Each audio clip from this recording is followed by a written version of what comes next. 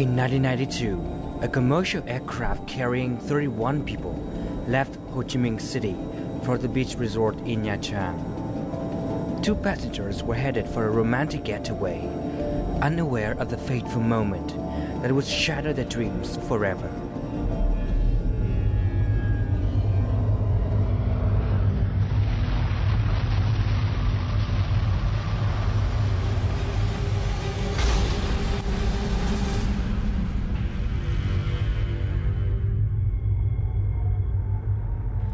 The plane crashed into a mountaintop enclosed by the Vietnamese jungle, leaving Annette Hurricane trapped in the wilderness as the sole survivor. When she awoke, battered and suffering from numerous wounds, she faced her dead mate and was hardly able to move. What followed was an incredible story of survival, mystery, and higher spirit. Our guest today, Annette Hurricane, is a beaming example of what it means to rise up over adversity. Her determination and will to live were challenged years ago during a plane crash where she was the sole survivor. Since then, for the last 22 years, she's been back to Vietnam twice, this time to visit the mountain of the crash site again. And we've also had a chance to get her to come to the studio to talk to us, and she's right here with us right now. Hello, Annette. Thank you so much for coming. Thank you for having me. So let's go back 22 years ago.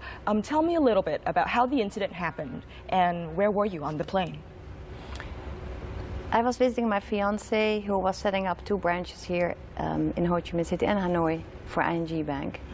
We were going on a short romantic vacation because we had very little time. We both working very hard as bankers. I arrived in Ho Chi Minh City. It was my first time really. He booked an early flight. We were picked up very early in the morning. We drove to the airport. I was not happy about the early flight. I was even less happy to see such a small plane. I'm very claustrophobic. I said, I don't want to go in there. He said, please do it for us, go. It's only 20 minutes. And so I forced myself to sit down. It was only 30 people around me, and I was really just focusing on staying put. Yeah, on staying put. And so we took off, and after 20 minutes of citing poems and everything that I could think of not to get scared and more claustrophobic, we did not go down. And he said, no, in fact, I cheated you into believing the flight was 55 minutes, 20 minutes instead of 55. So in the 50th minute, there was a tremendous drop and accelerating motors. People were screaming. Another drop, more screaming. He said, no, I don't like this. I said, well, of course, after the first drop, sorry, I said, of course, a small plane will drop like that. And don't worry, hold my hand. And he grabbed for my hand, I grabbed for his. And then all went black. So what happened when you woke up? So one moment I was flying with roaring motors. Next I wake up to the, for me, eerie sounds of the jungle, with crickets and noises I couldn't recognize. The fuselage has broken into 2 pieces, and I could see the vegetation out of the front of the airplane. And my left, I saw Willem, Pasha as I called him, and he was dead, still strapped in his seat. He was dead. I could see that immediately. And then I focused on myself. I had a chair on top of me with a dead man in it, as it turned out, and I pushed it away. And then I don't remember anything until my next memory. And I'm out there, out on the jungle floor. I must have gone into shock. Wow. And do you remember your physical condition back then? No, I was mentally, first I saw my fiancé, my future, dead next to me. That was all-consuming. Next, I wake up on the jungle floor. The plane is behind me, or I wake up. My next memory is that. So I must have gotten out of the plane, but I was really badly hurt, and I had multiple fractures in my hips, and I had a collapsed lung, and I had a broken jaw, and I had awful wounds on my legs, and somehow I must have summoned the strength to get out of that airplane and drop my body, because it was on a slope. So I must have dropped it for a meter or so, and I don't remember how I did that. It must have been excruciating pain. That's another reason probably why my mind has blocked it out. So my next memory is next to a man, a Vietnamese man, sitting about this much away from me, talking in English. So he was also out of the plane, just like you were? Out of the plane, yes, on the mountain slope. And around me there were a few more people out and about on the mountain slope. There was a girl, and there was, I think, 2 more bodies out, not moving, but there was still some moaning. I see, I see. So how far did you end up from the plane at that moment in time? I would get around 10 meters up the hill behind me. So, but at the moment I decided not to look behind me anymore, because there I knew that my fiancé was there. I see. So I have not turned my head anymore. I just focused on what was right in front of me in my peripheral view. But I have not turned my head for 8 days. I see.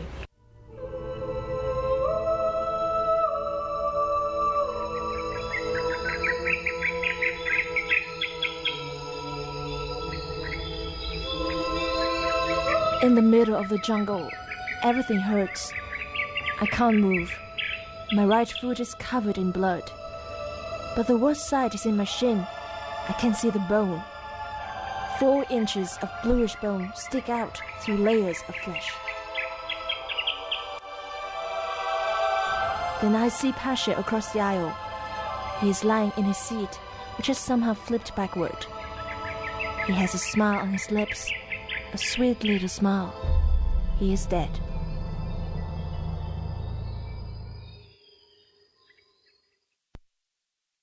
In an interview to CNN, you actually said that you were clear-headed enough to make a plan. Yes. Can you tell us a little bit about that plan? Well, first, let me still talk first about the man. So I just had a very rational conversations with him at first. I said, do you think they're going to look for us? And he said, yes, because in English. Right. And it was a Vietnamese man, because I'm a very important man. And I said, okay. And then he went quiet again. And again, the first day, I think I was really bugging him every hour or so. Are you sure they're going to look for us? I don't see any planes. And let's go and find some water. And then he said I already had something to drink. And then I noticed that I didn't have any more my wraparound jean skirt that I was wearing. I was sitting in my underwear, so I was embarrassed. And he was such a gentleman that he opened his suitcase and handed me his pants from his suit. And I had to put that on, and that was really, really painful, because I had 12 fractures in my hip and the lung, and it was. But I did that because, of course, appearances, calling up appearances. I'm sitting next to a gentleman in the jungle, so I did do that, and then he retreated more and more into himself and in his wounds, and he would not answer me anymore. And by the end of the first day, he died. He had died. I see. And then I realized how alone I was, and I'd never been so entirely alone. And then the sun set, and it got dark, and I really just accepted my situation. I was not in making a plan yet. I said, okay, it's night now, you have to go to sleep. I see. Did anything memorable happen on the second day for you on that mountain? Well, the second day is when I start making, now I start making a plan at some point. You have to read the book exactly when and where. So I just also, and how. But I'd really realized at some point how important it was to be there alive, and that I had to get some water, and that I had more water than food. So I had to make a plan to get water, to get rainwater. And then I start moving. Also, the smell became unbearable. Right. And the man next to me was eaten alive by the insects, and I just had to move away from him. And that's when I decided to make a plan and get myself rainwater. So on the 8th day you were rescued. What were you doing? What happened before the 8th day? I think by day 5, 6, I got really more. What I did also in the earlier day, I focused on the beauty of the jungle instead of the dead. And the more I focused on that beauty, the more beautiful it became.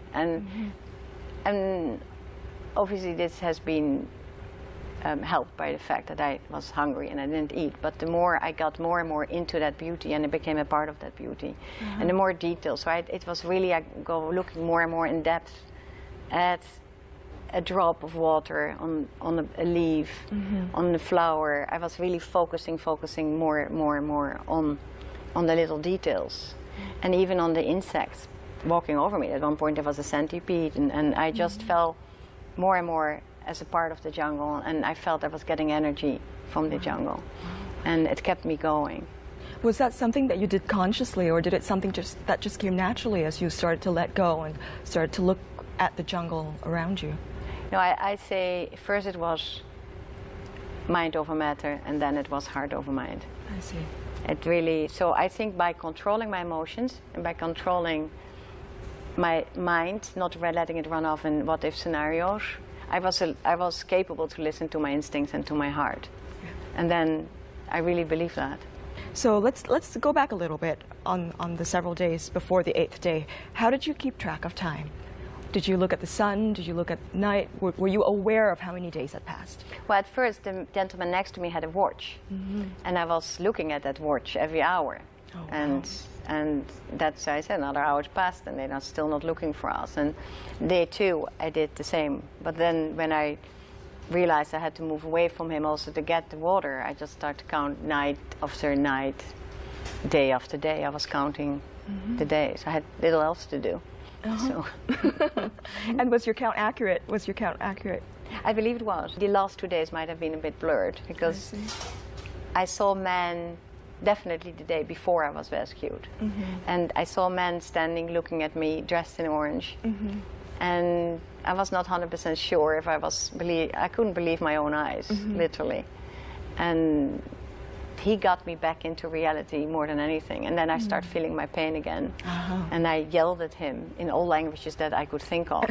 But he was just standing there. And looking at you. And looking back at me and staring at me. And I was not doing anything. Right. So then, a rational person I am, I said, well, I must invent him. So I'm inventing people now. But at the same time, I did realize that I was back into reality because everything hurt so much. And I had to give up a little bit on this beautiful state of mind that I was before. So that was an open question for me.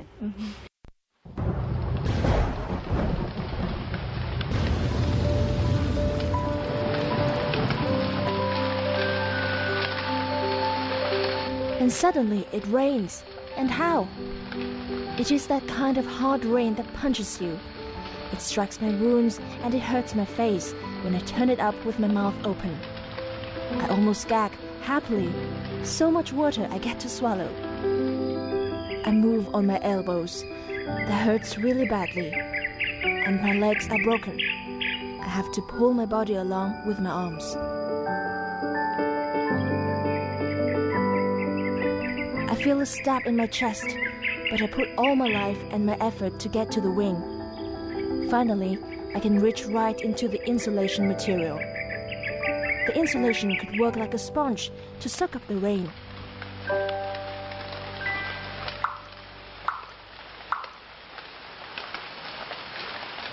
So what helped you, in your opinion, survive? What helped you to survive all the way until the 8th day, the day that you were rescued? Listening to my instincts, surrendering to the situation, staying open for the suggestions of staying open and focusing on the beauty instead of on the dead. Exactly. It was a choice. Exactly. So let's recall how you felt when the rescue team came for you on the 8th day. Were you surprised to see them, and were you ecstatic to see them? Yeah, it was very matter-of-factly first, like, oh. But then when they handed me that bottle, at first they showed me a passenger list, and I had to show out my own name. I had to. So I said Annette Harriet, and said, okay. And then they handed me a bottle of mineral water, and that was ecstatic. That was, I have no words to describe that first sip of water. Right. That was the best thing you've had the best in a long thing time. ever. That's great. So I know, I've read your book, and I know that it wasn't an easy ride getting out of the jungle at all. And sometimes you described yourself as like a roasting pig, right? Yes. Let's talk a little bit about your ride out of the jungle. How did that feel? Well, first, it was extraordinary at first when they literally put me on a stick, like a pig, like in a hammock on a stick, and they carried me between the two men. But first, the first moment, it was the first time I truly felt panic when I had to leave. Because like, I don't want to leave. I want to stay also with Pasje. I said, no, I have to stay here. So my very first reaction was like, I don't want to leave here. And that was the first time I truly panicked. And then they started walking, and then I breathed through it, and then we were going up and down, and then I got my sense of humor back, and I thought, well, this is quite an experience to be carried like a pig in the jungle. So it was my sense of humor kept me with it again, but then we camped, and I was begging more and more for cold water, and they only gave me warm rice water, which is the right thing to do, as I found out later, because it would not be good for my body at all to have the cold water after such a long time. So they gave me warm rice water, and they made a fire, and they camped. But that was for me awkward, because everyone was talking very loud in Vietnamese, and I was hanging on that stick. And then they went into the tents to sleep. And now, all of a sudden, I'm like half civilized, and I had to sleep on the stick and outside in the rain. And that's when that part, I didn't like that very much. I see. Yes. But then they were very nice men. They were very warm to me. They understood. And they understood, and they would give me rice water, or they would just show their presence to me. Even though you guys didn't speak the same language? No, but we could totally connect. And I wanted to smoke. They were smoking, and I wanted to smoke, so I did like that. I said, no. And then they had to laugh. That I knew that it was not good for me. Right. And they said no. And we had exchanges. We had multiple, very warm exchanges. 22 years ago, Annette Hefkens was a young, beautiful, and accomplished Dutch woman. At 31 years of age, Annette seemed to have everything that epitomized the perfect life. A prestigious job at one of the world's leading banks, a very high income, a passion for trading international bonds, frequent jet setting across the world, and a first love spanning 13 years. Annette was the subject of much envy and admiration. But then disaster struck, and everything was turned upside down. Annette had to struggle for her life. On November the 14th, 1992, Annette Hefkens and her fiancé, Willem van der Pas, also known as Pasje, were among 31 passengers who traveled from Ho Chi Minh City to Nha Trang on board the Vietnam Airlines flight VN 474. About 30 kilometers from Nha Trang and 16 kilometers from the nearest village, the aircraft crashed into a mountaintop. 30 passengers died. Annette was the sole survivor.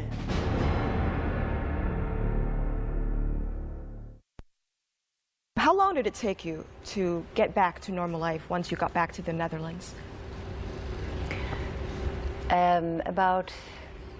We flew back, the accident was November 14. 3 weeks later we flew from Singapore to Amsterdam. It took about 3 weeks to put myself together. I mean, I had all those fractures. Right. I had skin rafts. I had the jaw, where there were screws in my jaw that had to be removed, and I had to walk with that for another half a year or so. And I had to continuously have plastic surgery for those wounds. But I did fly back to Madrid. My first steps were on January 1st, which is 6 weeks later. And wow, that's a month and a half later. Month and a half, yeah, everything grew back together. I drank lots of milk. and then we flew back together with Jamie. He picked me up to fly back to Madrid mid-January. So look, 2 months later, I went. And you were starting work 2 months after the accident happened. Wow. Yeah, that was my life.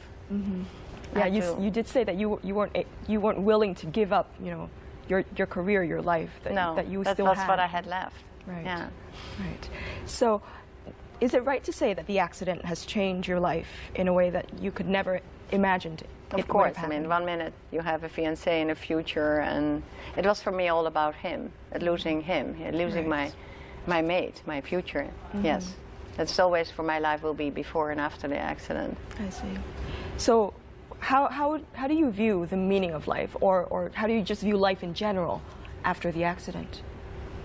After the accident, I just took it the same as it was before. Like shit happens, Right. and it happened to me, and I had to, and I didn't feel so different than other widows. For me, it doesn't matter how he died. The fact that he died was most important. So I didn't focus so much on all the drama of what I just missed him, and I felt like so many other widows in the world at the same time, and I didn't feel special for that. I felt actually connected to those other widows, if anything. So for me, it was being widowed. Everything else was. At the same time, I did have that beautiful experience, but that was for me death.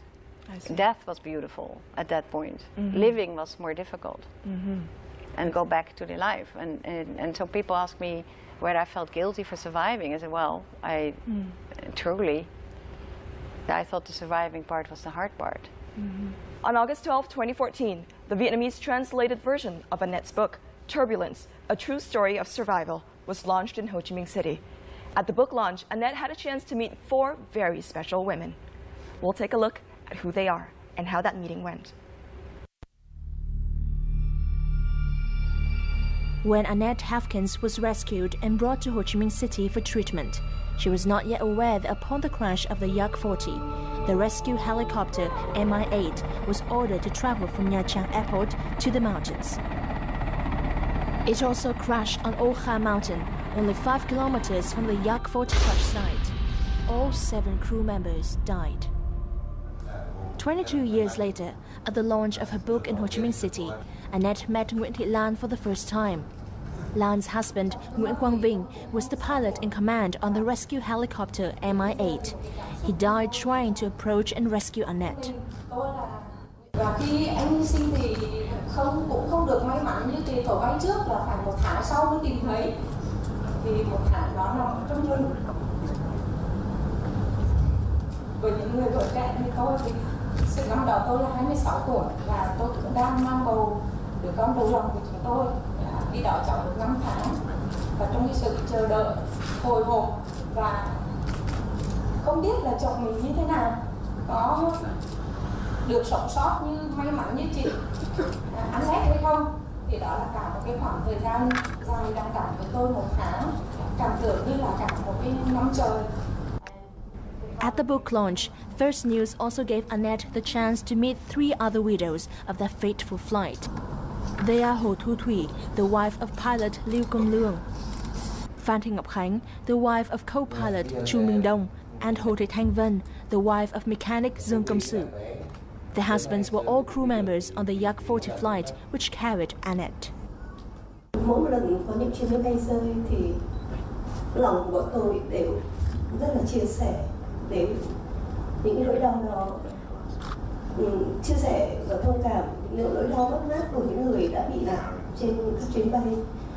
Và những lúc đó mà tôi cũng nghĩ là chắc người ta cũng rất là mơ hồ giống mình. Cách đây mấy chục năm trước, khi mà mình 22 năm mình trong những tâm trạng đó. Hôm nay thật sự tôi rất xúc động, bởi vì cách đấy 22 năm ngày này thì chồng tôi bị nạn, thì các chị và các gia đình của tổ bay thì đều có mặt và đều trông ngóng được thông tin của chồng, nhưng riêng tôi thì không biết điều đó vì tôi sinh em bé và cả gia đình tôi phải dự kín điều đó cho đến khoảng 1 tháng thì tôi mới biết được việc này. For Annette, the launch of her autobiography in Vietnam has turned out to be a special reunion. That's very special because for many years I was the only one. I was the only one in Holland and in my life, and it's really nice to connect with them. It's beautiful. One day after the book launch, motivated by the reunion and the widow's wishes, First News invited all of them back to the Oha Valley to remember the victims of the 2 plane crashes.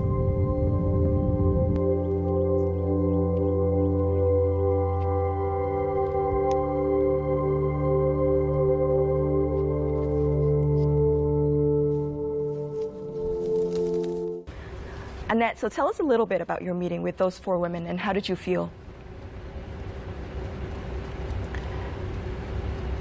I felt a bit confronted and overwhelmed, but at the same time I did see the meaning in it, and I'm really happy that we did it, and really happy that we had the opportunity to connect together. So I have to ask you a question. So how did you actually hear about the fate of MI8, the plane that came to rescue you? Only when in 2006, when I came back to Vietnam, there was a lot of misinformation. My rescuer thought that I had died. My rescuer thought I had not made it at all. That they didn't know that they had rescued my life. I did not know. Never knew there was a helicopter. And there was people mentioned it. They said there was a helicopter looking for you. I said, well, I never saw a helicopter. I don't believe so. So it was for me totally new news when I came back in 2006. And had I not made that trip, had I not overcome those fears, actually to come, I would have never known. I see. So let's talk a little bit about your book. It was published in 2014 in America, in the US. So what took you so long to write it? Well, it was more something that people always were expecting from me and suggesting to me. You have to write a book, you have to write a book. I took it more as a duty, as a civil duty, because I did really feel that I had something important to share. And I sat down for a year. Every morning at 5 o'clock I woke up and I wrote 2-3 hours before the children woke up. And then in the afternoon I would edit those pages. And then I had written, a year later, I had written about 500 pages and short stories. And then I thought, oh, somebody will get it, what it's all about, but they don't still. Then I still had to, so I took another year, maybe, perhaps, and then I started re-editing, reorganizing all those pieces and shift them. And, well, writing is rewriting, but I still wanted it very much to go about my son as much as about the accident. And I know that the public and the publishers and the newspapers are more interested in the first part, but I insisted to write about my son and compare an accident, which is like a stone in the water, and my son, who is a chronic situation, but he's also my teacher. He's therefore, because it's chronic, and that's what I'm trying to say also, as opposites, that the advantage and the disadvantages, and the disadvantage and the advantage is that the fact that he's chronic is, of course, worse, but also that's why he's a continuing teacher for me.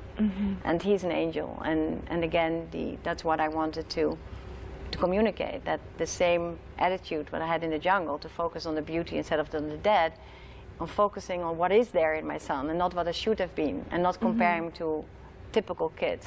Right. I realize what is there, and he's a gift, and it is just a matter of looking. It's the same as how you look at things. Right. And he's there, and it's a gift, and I really wanted to communicate that part to other parents. Please accept your child and see what's there, and not what you want to be there.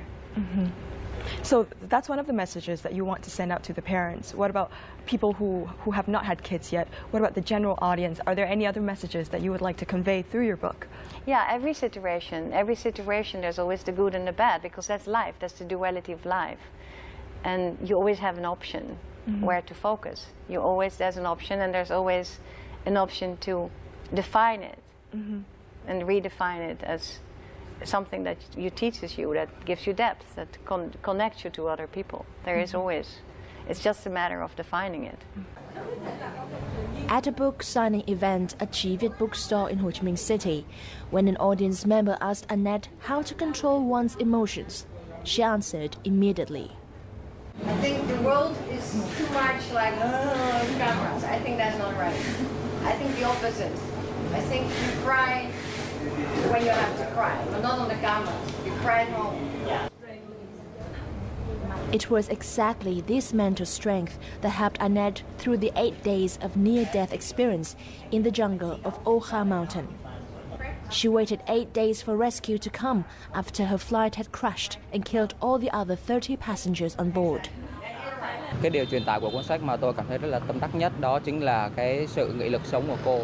Khi mà gặp một cái tai nạn rất là kinh khủng, khi phải mất người thân, khi phải trải qua những cái vết thương về thể chất, còn những vết thương về tâm hồn của mình nữa, cô vẫn cứ nghĩ rằng là mình không được khóc, mình phải làm quen với những cái khó khăn đó, làm quen với cả những con giòi bỏ những cái vết thương trên cơ thể của mình để mà có thể vượt qua. Khi mà máy bay rơi thì nỗi sợ hãi của con người đó là sự thật, nhưng cô đã kìm nén sự sợ hãi để thành một nghị lực sống, để vươn lên, để chống chọi với cái chết. Và không phải là chuyện cá nhân của cô nữa, khi qua quyển sách này mà nó đã truyền cho chúng ta những bạn đọc, đó là về nghị lực sống phi thường và những ý nghĩ tích cực sẽ làm cho chúng ta đứng vững trước những nghịch cảnh của cuộc đời. Annette released her book Turbulence, A True Story of Survival in her country of residence, the United States, in February 2014. Right after the release, First News Chí Việt Company acquired the rights to translate the book into Vietnamese, thus adding a new entry to its Seeds for the Soul book list. Bản thân tôi cũng học được cô rất nhiều điều. Không nói chứ ít, nếu hay là không ước gì nó không xảy ra, và chấp nhận nó như một thực tại và tìm cách lạc quan nhất để sống sót, để tồn tại và vượt lên. Và nên cô trở về với thái độ rất là tự tin, rất là vui, và cô chia sẻ với nhiều người khác. Cô không bao giờ coi cô là nạn nhân cả. Đó là một cách rất hay của sự cho đi hơn là mong muốn được nhận. Annette's 300-page-long autobiography was translated by Andian within 1 month, during which the world was shocked by a series of tragic plane crashes. Như tác giả cũng đã chia sẻ, chỉ là trong những lần sang Việt Nam, trong những lần này sang Việt Nam thì hãy biết sống cho trọn với hiện tại. Thì tôi nghĩ đó là cái thông điệp mà tôi đồng cảm với tác giả nhất. Thì bởi vì cuộc đời thì ai cũng nghĩ là dài lắm, nhưng mà chỉ vì một tai nạn thôi thì nó trở nên chóng vánh vô cùng.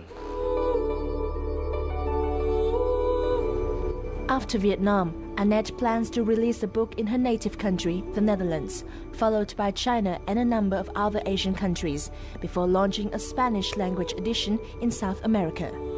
With her life story, she wants to convey a message of love, of gains and losses. I want to tell people not to fear, because if all fear is rooted in death, you might as well not fear. Because my worst fears came true, and it turns out beautiful. The other worst fear, I always was afraid to have an autistic child. I somehow really was afraid of that, and I have an autistic child, and he turned out to be my Buddha, my teacher. He's my teacher, and he's a gift. So both my fears came true, and both turned out to be a gift.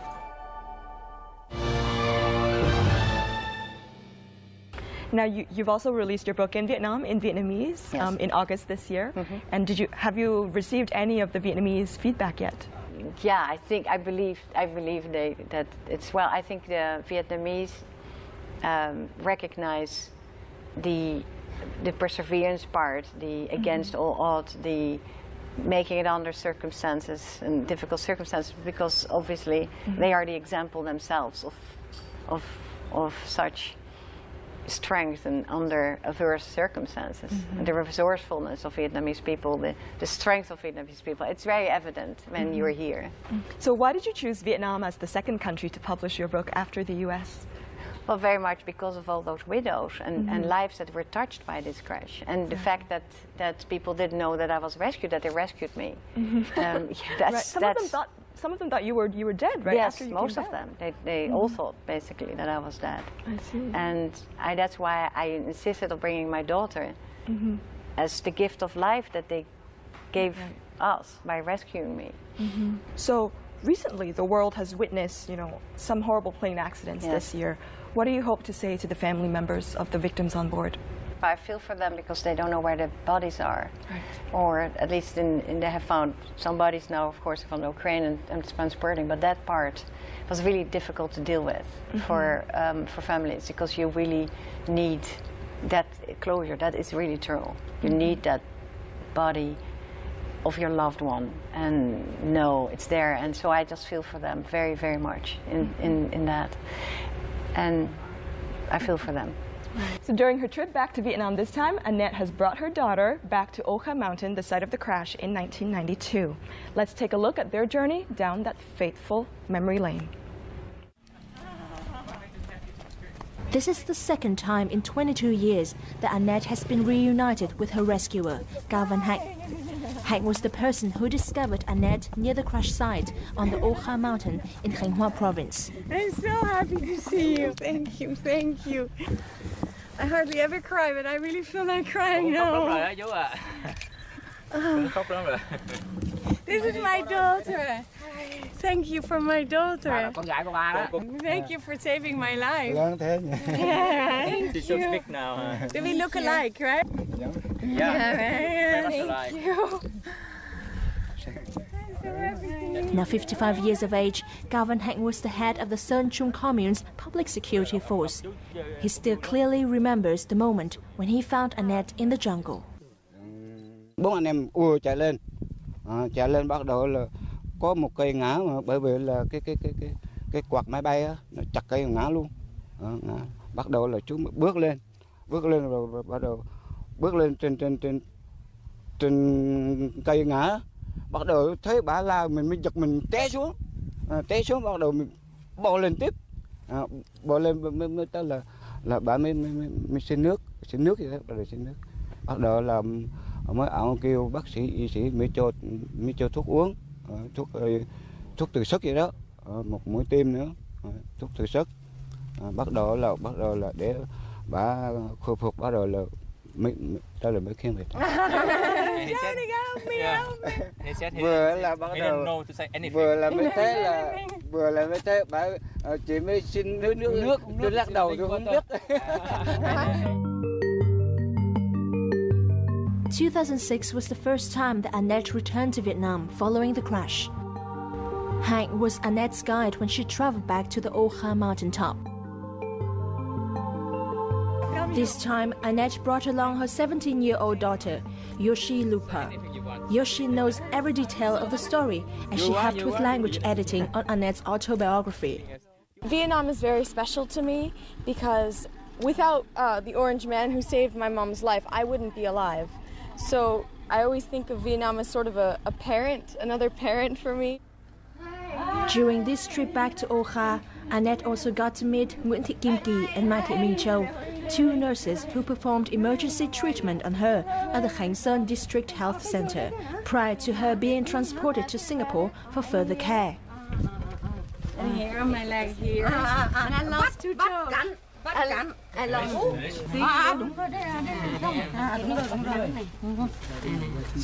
Hồi đó là cái chân này nè, sưng lên nè, rồi là bắt cắn đây nè, rồi là cắn đây hết. And I lost 2 toes. You see 2 toes. Đó, cắn đây luôn nè, sưng hết cả cái chân lên luôn. Con gái á, chứ không có mẹ thì chỗ này đâu có con nhá.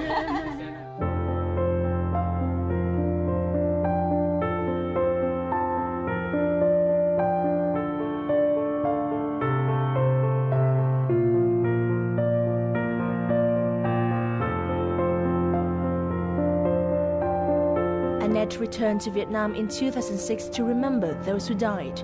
This time, she has come back to honor the living and life.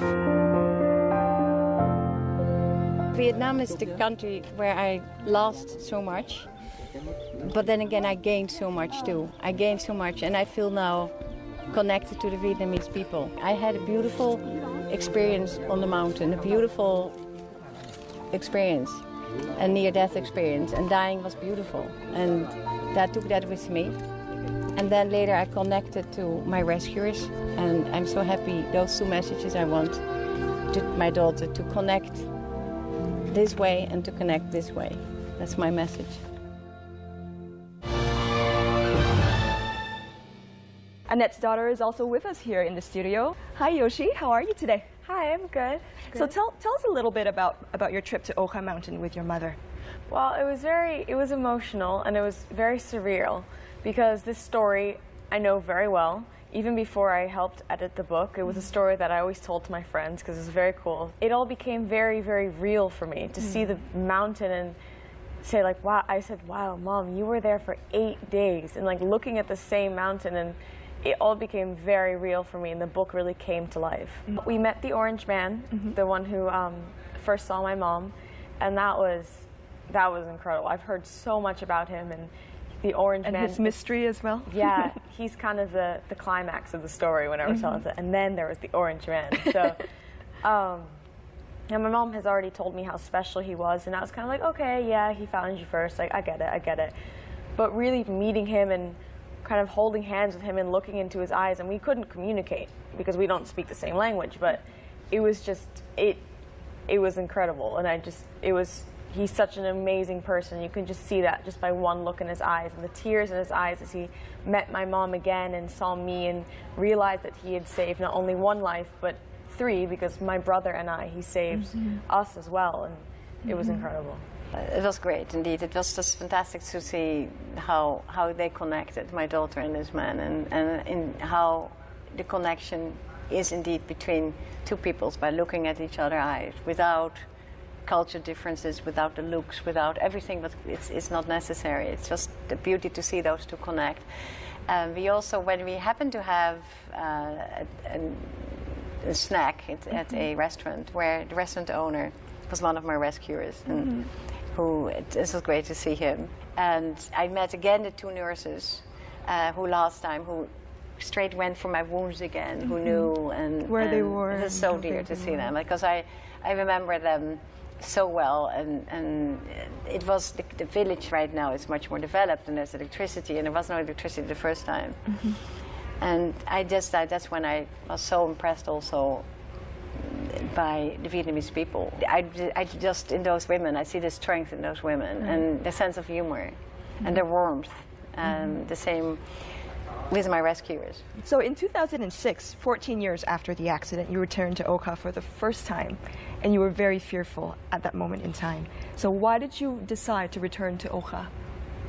Because I think I should. I always think I should. Again, also there were various reasons, also to really connect to these people who saved me, to really look them in the eye and thank you. But there's also this spiritual experience I had, that I really wanted to somehow see with my own eyes. Right. And I just wanted to put that into perspective and revisit that and give it a place before I was going out to the world and tell them this. I really needed to be sure. Right. Yeah, I'm a banker, I'm dark, I'm rational. It was a big thing for me to write that down. Exactly. And I just needed everything with my own eyes. And I also wanted to visit that place with my learned eyes, after having children, after having the autistic son, and what I learned about love and loss, to see it the same place with different eyes. Right. There were many points coming together in that return. I see. How different was the second trip this time, and why was there a difference this time compared to the first in 2006? Well, then it was, the last trip I found very much it was about the people in that generation, and this time I feel very much it is the next generation. And I love that. I love that she's connected on Facebook with the daughter of the pilot who died rescuing me, and also with the daughter of Mr. Tan, my favorite person of Vietnam Airlines.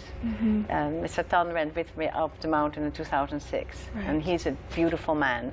And by now we know that he has a beautiful daughter too, and we are connecting on Facebook. She's in the States, and I really, that whole opening to the next generation, I find, and I really wanted her to see with her own eyes. But she had heard about for so many years, and indeed to connect to these people and see, indeed to overcome fear and overcome cultural differences and overcome external differences. And really she got that by looking in the eye of the man who rescued me. But it's nothing to do about me. It has to see with his eyes, that person. And then there was this instant connection between them, which is exactly great. Why I brought her. That was the lesson. The connection is an exchange of eyes. And you don't need the looks, the beauty, the external appearance of people is totally irrelevant. That's great. Thank you so much, Annette, for your inspiring story and also for your message this time in Vietnam. Thank you, Annette. Thank you for having me. And thank you so much, Yoshi. Thank you. All right. So to end today's show, I actually would like to hinge on the idea of luck and the lack of luck and their interplay, just as Annette has said just now. And I'd like to read you a quote from her book. It says, she says, "I can't help noticing how the more fortunate take ownership of their blessings. When they define, discuss, and judge the less fortunate, they seem to find a reason to hold the less fortunate responsible for their fate. If the fortunate would see the limitations of their luck, perhaps they would not judge or pity. They would be more compassionate. True compassion strips away superior-inferior feelings. Just flip sides, and everyone is up." Thank you very much for watching. We'll see you next time. Goodbye.